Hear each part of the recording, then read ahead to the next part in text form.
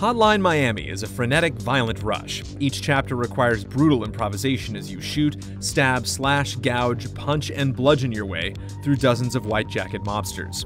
While innumerable games involve murder, few revel in it the way Hotline Miami does. It's a surreal, hyper-fast slaughterhouse, pulsing with electro beats. How do you make a sequel to something that relies on surprise, style, and shock value? Hotline Miami 2 answers by going in completely new directions. Despite appearing very similar on the surface, the abundance of gore and stunning soundtrack are still present, the storytelling and structure are dramatically different. Hotline Miami 2 is a more complex and ambitious game, which is not always a good thing.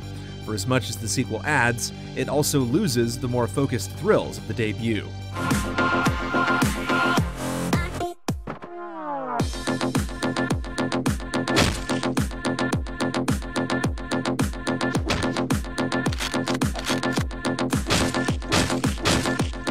The original Hotline Miami is cleanly split into two parts, each with its own protagonist. The sequel has 9 playable characters, and you constantly rotate through them. On one hand, using someone different almost every chapter ensures that the player will never get too comfortable. Part of what makes it easy to keep pushing forward is that you never know what to expect. At the same time, it feels like Hotline Miami 2 never finds a rhythm. Just when you start to appreciate how a character plays, you're forced to use someone else. The first game offers choice through a variety of masks that provide different benefits and restrictions. Hotline Miami 2 has similar choices, but they're not available as often. It sacrifices a lot of flexibility in the name of storytelling.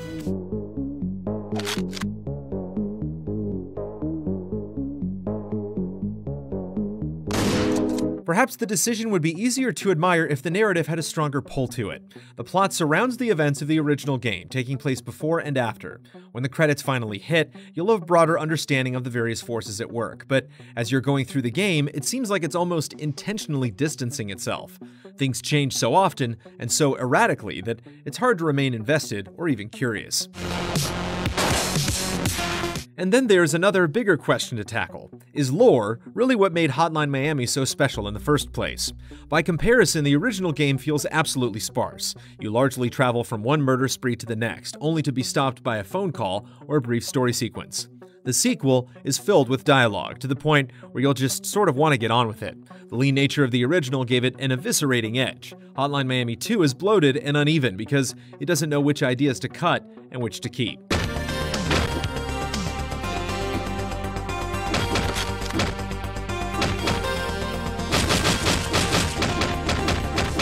The sort of add more philosophy carries over into the level design. Areas are much longer and wider than they were in the first game, leading to infuriating moments where you get shot by an enemy that you can't even see.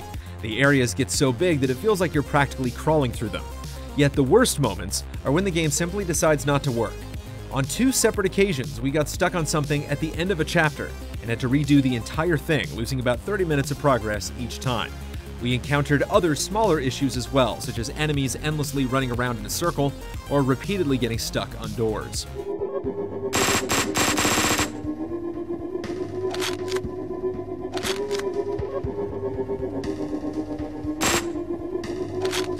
Despite all of this, Hotline Miami 2 is still a thoroughly enjoyable and even occasionally excellent game. When its ideas click, they hit with a force not even the first game can match. Several of these moments come from a group known as the Fans. During levels starring the group, players can choose different masks that correspond with specific characters. Mark wields twin submachine guns and is undoubtedly one of the most empowering characters in the game. Although you still can't charge foolishly forward, the submachine guns afford more brazen tactics. Alex and Ash are similarly chaotic and cathartic. Alex carries a chainsaw while Ash can use firearms. You control both simultaneously, using one button to swing the chainsaw and another to fire. It practically breaks the game by having access to both weapon types at once, but the level of carnage and freedom they create more than makes up for it. The few times you can actually play as Alex and Ash are when Hotline Miami 2 embraces its most primal tendencies, allowing players to act on instinct instead of having to creep from room to room. Evan Wright, a writer, is a far less violent character, but is nonetheless just as interesting. He only incapacitates enemies unless explicitly instructed by the player to do otherwise during executions. Wright also doesn't use guns, choosing to remove ammunition from dropped weapons and thereby preventing enemies from picking them back up. He requires a much slower pace since there are fewer tools available. Because right isn't overused, it's a welcome approach. Unfortunately, other characters are aggravating or even downright boring. Manny Pardo, a detective, has a faster aiming speed, but it's not tremendously noticeable. His chapters feel like Hotline Miami at its most vanilla. Even worse is the soldier, who chooses one gun at the start of a chapter that he must use for the duration, which doesn't make sense because nearly every enemy you encounter carries a gun. He's also stuck with the same melee weapon every time. Whereas the limitations of the rider fit the character, the soldier is arbitrarily restricted. There are ammo boxes that restock the soldier, but resupplying gets tedious rather quickly. Instead of charging forward, you're only poking ahead and then running back to the box.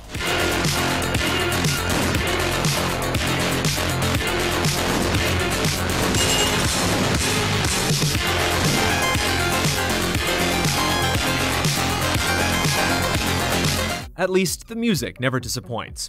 Every chapter is drenched in blaring synths and thunderous beats. Much like the first game, the music in Hotline Miami 2 isn't just background noise. It drives the action forward, accenting every killing blow. Expectations were high since the soundtrack is so essential in the first game, and somehow, the sequel matches it in virtually every way.